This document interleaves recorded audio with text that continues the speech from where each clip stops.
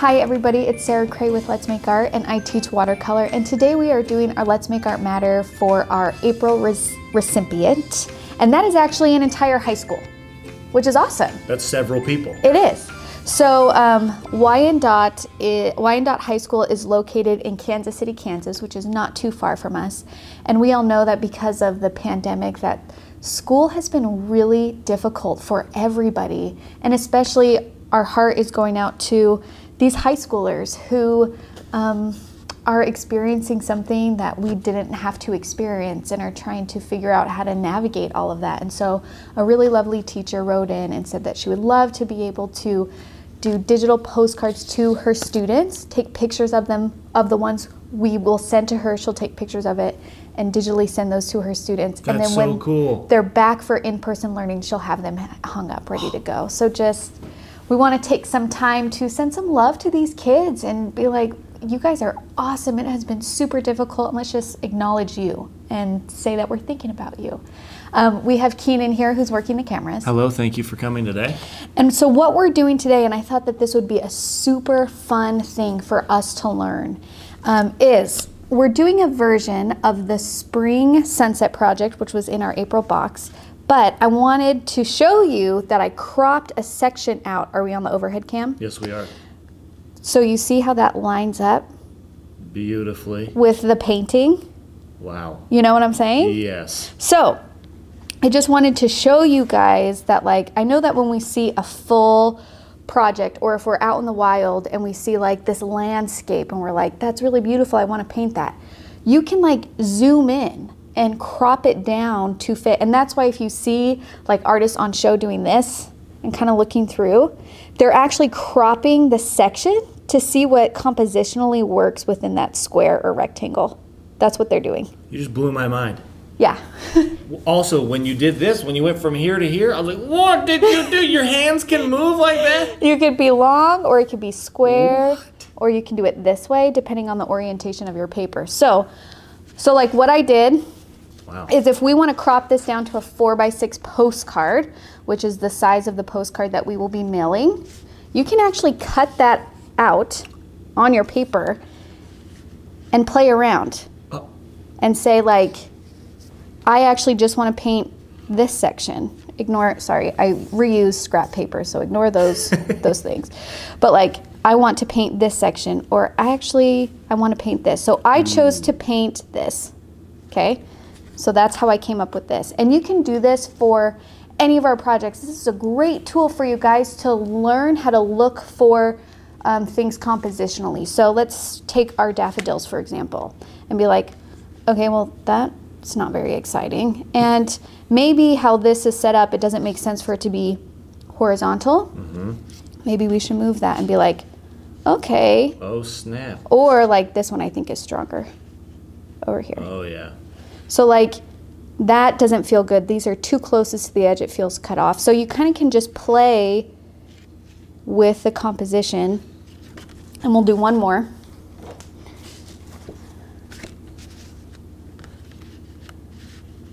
And I think this one would just turn into like a pattern, right?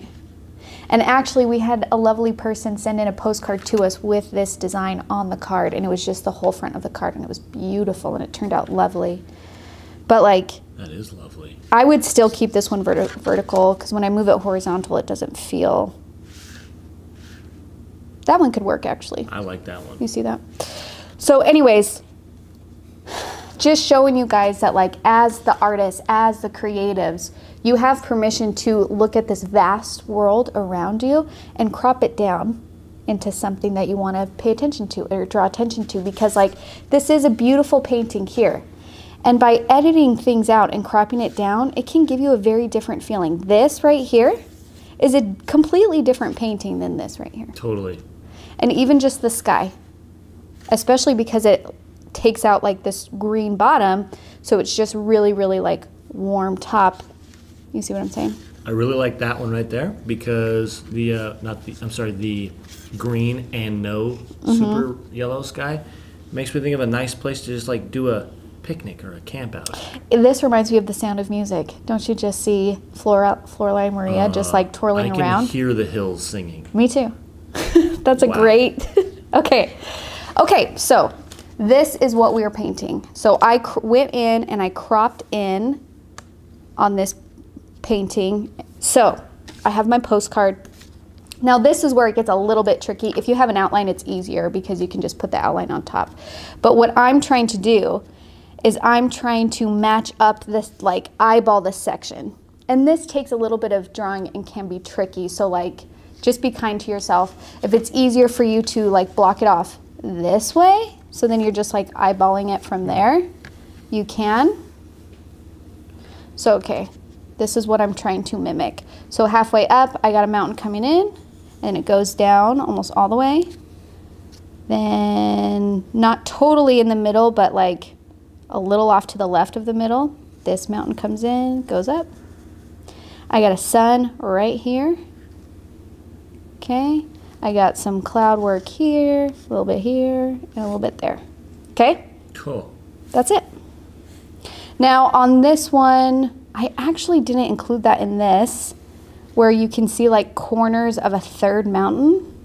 And I don't know if it works over here, but I kind of like it right there. What do you think, Keenan? Should I put that in there or should I leave it out, this corner mountain? I think you should put it in there. Okay. I don't have a reason. I like that it actually is bringing in a darker value in the corner and gives the hint that there is another layer that we just can't see. Yes, like the possibilities. Yeah, where like the viewer's like, oh, I kind of want to, what's going on? I want to be in there, you know? This? So I'm just going to add that right there. Oh, yeah, that looks nice. Okay. That is nice. Oh, well, I did this on the postcard that I don't have taped down. So I'm going to redraw it really quick. And sorry about that, you guys. Again, just eyeballing it. It doesn't have to be perfect. That's not what we're about here. Okay. So I'm going to leave this, my reference here to look at while we paint. And so we're going to be following and using the same colors that we use for the Spring Sunset project. So I have Tiger Orange, I have Azure Blue, I have Rose Red, and I have Orchid, okay? And I'm just using colors left over on my palette. The thing I absolutely adore about watercolors is they reconstitute with water, which means even if they dried, you add water to it, they come right back up and you continue using them. That's why usually watercolor tubes are tiny. Itty bitty watercolor. Okay, so I'm going to do the sky first, then I'm going to do my mountains, and then I'm going to do my clouds. And so very first step, I'm going to grab some clean water. I'm going to put water around the sun.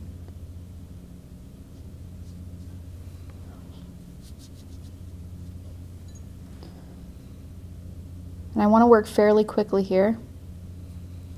And it's just water, so you might not be able to see anything just yet. And then I'm going to take my Tiger Orange, drop in color around that sun, and then blend that yellow orange color out. I want it to be the brightest, like the most saturated around that sun.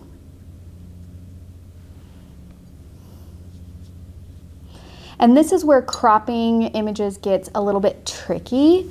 And what I noticed myself doing when I was painting this project is that because I know that like I'm using this, I noticed that I was forcing myself to add blue at the top of my sky. But actually, if you crop it down, we don't really see the blue. So that's where sometimes like, just to like, to look at something and crop it down, that's why using like a finder like this where it's already cropped is much easier, because then you don't get distracted or confused by the elements that aren't in it. Okay, and then I mixed a little bit of rose red with my tiger orange to get kind of like a peach.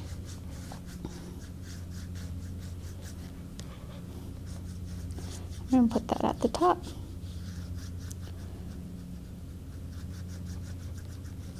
Like so. Kind of just blending out here. And then at the very top, I'm going to mix a little bit of orchid with my rose red to get more like a purpley pink color. Ooh, that's pretty. That is pretty. Kind of put that in near the top.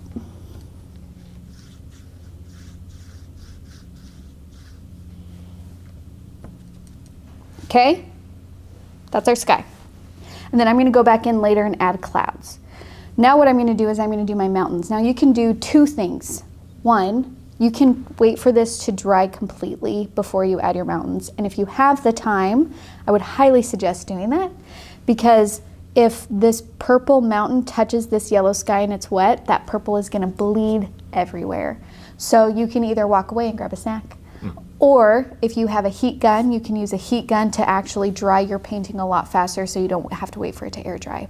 What I do sometimes, just for the effectiveness of teaching and being able to do things on video live, is I will just leave a tiny, tiny white line in between my sky and the mountain so they're not actually touching each other, and that way the colors won't bleed into each other. And I do that even when I'm not teaching, if I'm just like, I just want to move on, I'm just ready to go, you know what I mean? So it just depends on like your painting and what you're trying to do, and if you want to live on the edge a little bit, I guess. Live on that edge. Which you guys know me, that's what I like to do. So I'm grabbing a little bit of Tahoe blue, a little bit of orchid, and a little bit of rose red to get kind of like this purpley blue that's slightly desaturated. Would you say bluish? I would say bluish. Perfect. And then leaving that thin line. Put that in and use water just to blend that out. Now, this is the mountain that's farthest away from us, so it's going to be our lightest value. So really don't shy away from adding water to this to make this a light color. Okay. And look at that, that's done. That's a mountain. Now we're going to do our second mountain here, and this one needs to be a darker value because it's a little bit closer to us in the painting.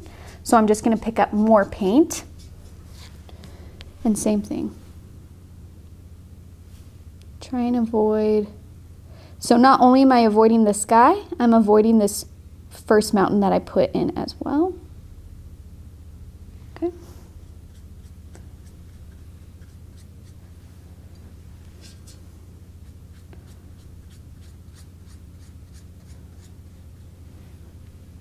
And I'm just picking up paint and water simultaneously to finish painting it in.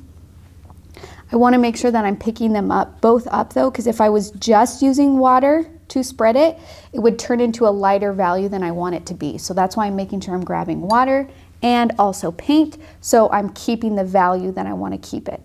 If I wanted to make the value darker as I painted it, I would be picking up more paint than water. Does that make sense? It does make sense. Okay. In practice, that is difficult for me. It is very difficult, and I'm really glad you brought attention to that, Keenan, because understanding the paint and water balance in order to get the values that you want to achieve in a watercolor painting takes practice. So if it does not come to you right away, it's not because you're not good at watercolor. It's not because this medium isn't for you. It's simply because it's one of those things that the more that you do it, the easier it will be for you to understand the balance of what you need on your paintbrush. And that's one of those things that I can give you guys tips and I can tell you exactly what it is that I'm doing, but you are the ones that have to put in that practice in order to get a feel for what you need depending on what it is that you're painting. So it just takes time. And I know that that's frustrating, but absolutely you guys can do it. So Totally. Totally. That's why I like washes. Yeah. So it's fun to play with, and it helped me learn a little bit more watercolor and or water ratios. Yeah, and like even just every day, taking a scratch paper and practicing that, going from a light value to a dark value every day, a little bit, is a great way to practice. So if I'm just like, okay, let's say I'm gonna do blue. Okay, here's a little bit of blue. That's a really light wash, okay? I'm gonna grab a little bit more blue. And then like just practicing, paying attention to how much paint you're picking up on your brush. And if you can see my palette here, I'm only like going along the edge here and grabbing as much as I think that I need. just adding little by little. And then when I get to the part that's like, I need this to be the darkest thing, that's when I'm like going into the most concentrated. The belly of the beast. The belly of the beast of Yes. the paint. And that's where I'm gonna get my darkest value. But like paying attention to this. And then the next thing that's really, really important for you guys, and I know that we're going off script a little bit here and I hope that's okay, but the next like hurdle after that is being able to look at a painting and understanding where it lands on your value scale. So then let's say you do this, and you can do it in black and white, or you can do it in any color, but then you try and match it with what you have going on. So then like if you're looking at this and you're trying to match, and if I'm looking at this flower right here, I'm like, okay, this yellow wash that's right here, that is right here. You see this? Yeah. And then I would say this edge is more here. And then this center, or like right here at the edge of the petal, that's here. You see what I'm saying? Totally. So like that, in order for you guys to be able to create your own artwork and be able to create original art without having to follow a tutorial, this is a huge step into learning how to understand the values that you need to mimic in order to create form. Okay? Cool. So great exercises. And it just, again, it takes time, where eventually, if you do this enough, and if you practice this enough, then soon your eye will be trained to look for it without having to have a guide next to it. And your eyes will be able to tell, there's a lighter value, there's a medium value, and there's a really dark value. And your eyes will just automatically pick that up. But it's training your eyes to see and to look for something when like that's not usually trained in us. And honestly, that's what a lot of art school is like literally just sitting and looking at something and trying to understand what your eye is actually seeing instead of what your brain is telling you that you see. Because all your brain is telling you is this is a flower, and then it's moved on, right? Because our brain is super efficient. So like you have to like stop and look. Okay, we went a little off there, but I felt that was a really good lesson, and Keenan, those were great questions. Okay, and that's perfect because it gave us drying time so we can do our last mountain, our corner mountain here. That's not on the original, but I thought Keenan's suggestion to add it in I thought was great. So I'm going to grab more paint, mix a darker value, and just put in this corner mountain here. And this one needs to be the darkest one. Ooh, that turned it. I added some orange to it to make it even darker, and that turned it green, which is not a huge deal. I'll just add red to that. That's another thing I hadn't noticed until you started pointing things out, was what colors are in a thing. Mm-hmm. And that also is one of, that just takes time to pay attention to. Yeah. That's it. And training your eye to look for those colors. Actually, I took this class. It was one of my favorite classes. It was called Collage and Assemblage. And my husband always made fun of it because it's assemblage, but the actual pronunciation of it is assemblage. And it's basically like three-dimensional collaging. So like with three-dimensional forms in a three-dimensional space instead of paper on paper. Does that make any sense? I think so. So you're taking these elements and assembling them together compositionally on the wall. Like, that is sweet. So instead of like, it's so fun. So instead of like a, what is this called? Like a vase or like pottery or something like that. It's not like, that's three-dimensional, but it's taking pieces and as if the world is the canvas. Cool. Yeah, and the space is the canvas, and you're assembling three-dimensional objects within that area. Cool. One of my favorite classes of all time. Anyways, I loved it because so much of it was just looking and understanding the composition of things. And so like for an entire class period, I would sit and I would look at like the corner, like wherever my workspace was, and I would place things and I would look at it for like 20 minutes. And then I'd be like, move something. And then I would step back and I would look at it. And it was insane. It was so fun. Keenan's like, you're telling me in your class. It sounded cool, and then you told me you sat there and stared at stuff. Well, but that is... But, like you said before, you have to look at something to see what it's made of. That is training your eye to see something. And I know it sounds so silly. I know it sounds so silly to sit and stare at something for 20 minutes. I get that. I get it. But like, how else are you going to be able to notice the nuances of something if you don't take the time to actually look at it and see it for what it is? If you never take the time to pause and pay attention, you will not be able to pick up those details that are necessary for you to communicate them on whatever it is that you are making. Wow. Okay, let's go back to the painting. It's like there are life lessons in here.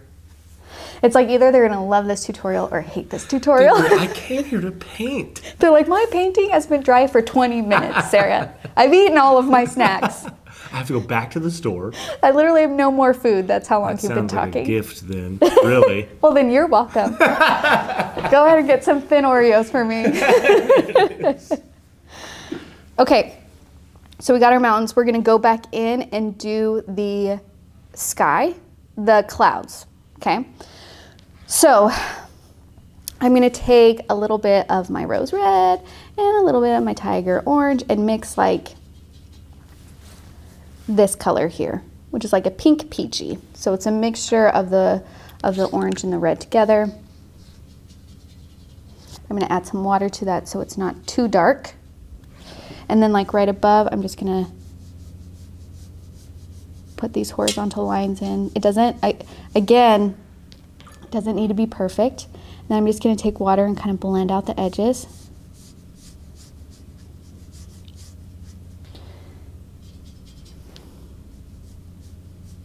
And then there's like smaller ones here. And then up here, those ones are more purpley, so I'm gonna add a little bit more orchid into that mixture. I like the word purpley. Me too. Put those in there. And then I like to grab water and just kind of soften the edges. You don't have to. Sometimes that like rough brush texture is really, really nice. And if you like, let me show you what I'm talking about. So like if you like a dry brush texture, you see that? Oh yeah. You see, like sometimes that's really nice to have in a painting. So if you don't want to like add water and smooth it out and you like that kind of dry brush texture, you get to choose that because you're the artist. But for these, I want these clouds to feel soft, as if they transition into the sky kind of thing. Like clouds. Like clouds. And what's cool about clouds is there's so many different variations of clouds too. Some of them feel substantial. Some of them look like you can grab them. Gargantuan. Yeah, and like those, there's a huge distinction between the form of the cloud and the sky, where some other clouds are like barely there and like almost like you know that you could just stick your hand right through there, you know? Yes. I have a drone and I saw clouds that were very low and I decided to fly to them.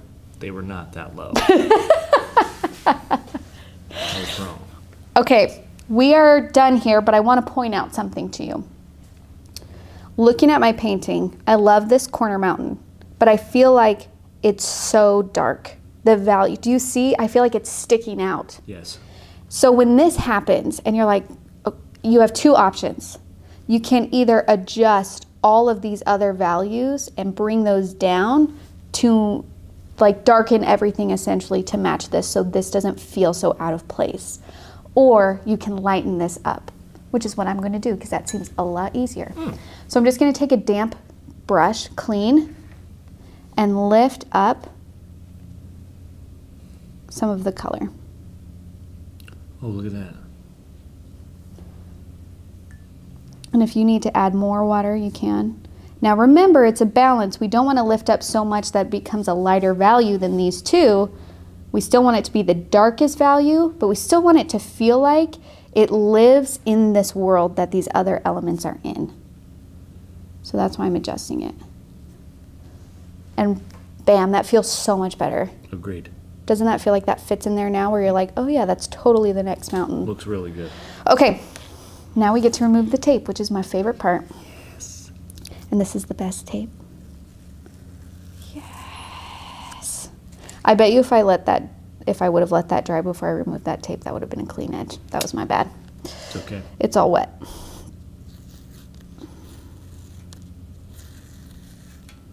This tape is magical though.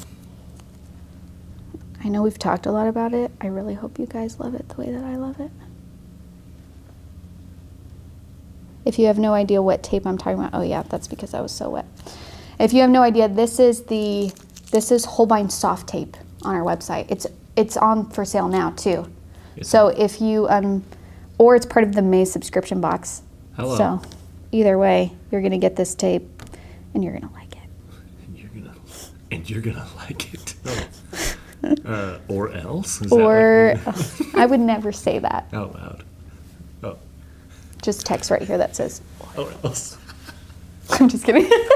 That'd be amazing. Okay. And that's it. And then it's so fun.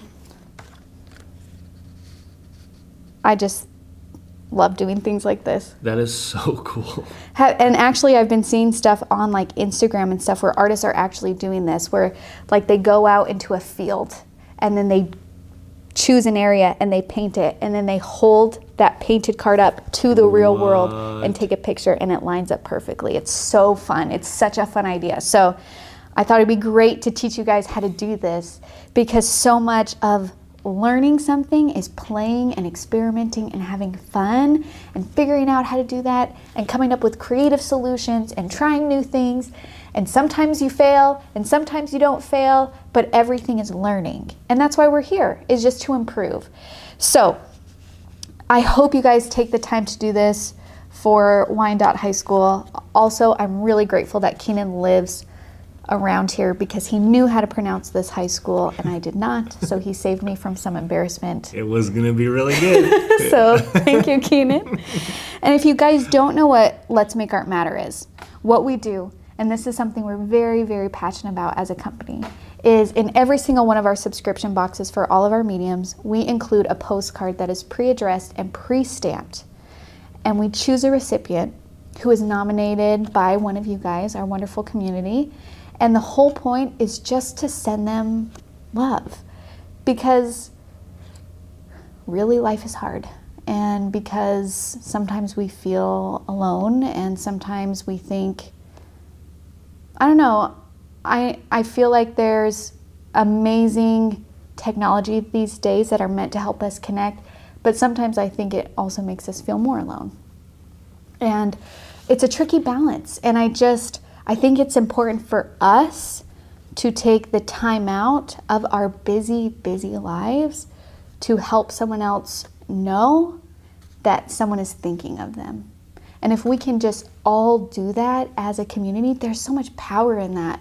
It matters. Like, being able to paint something for someone else makes them feel special. And there is an amazing power that art has, where we know that sometimes we don't know the right words to say, and so we end up not saying anything because we don't want to hurt their feelings. But the wonderful thing about art is, like, this is enough to just saying, like, and you just write, I'm thinking about you. That's it. That's all it's got to be. And then I love that you guys take the time to do this. And if you don't have time for anything else, if you don't have time for an hour project every week, I understand. Make time for this. I would argue make time for the other thing, because there are so many benefits to creating. But like, this is where it like connects us, you know?